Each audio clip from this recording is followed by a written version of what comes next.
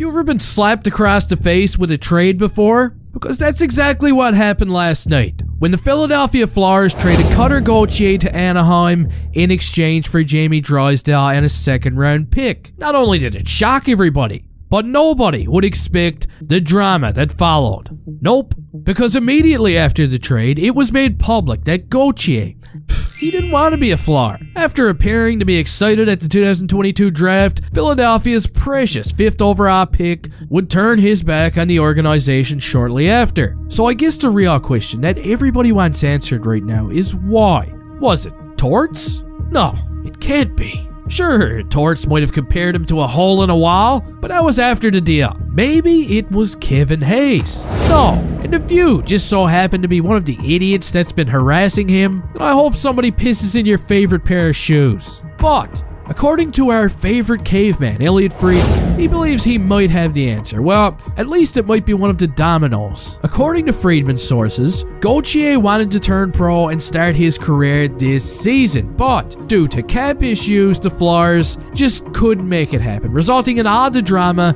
that followed. There's actually been some reports that Briere has been trying to make a Gauthier trade for quite some time now. In fact, Charlie O'Connor made a tweet last night that would shock not only Flyers fans, no, but Habs fans as well, saying, quote, "I heard a rumor that they quietly shopped Gauthier back at the draft, and it was one of the things I was chasing today. I can confirm now, yes, Gauthier was shopped. They tried to swap him for the number 5 pick, presumably to take David Reinbacher, and also ensure Michkov would be available later as well. Montreal, of course, passed."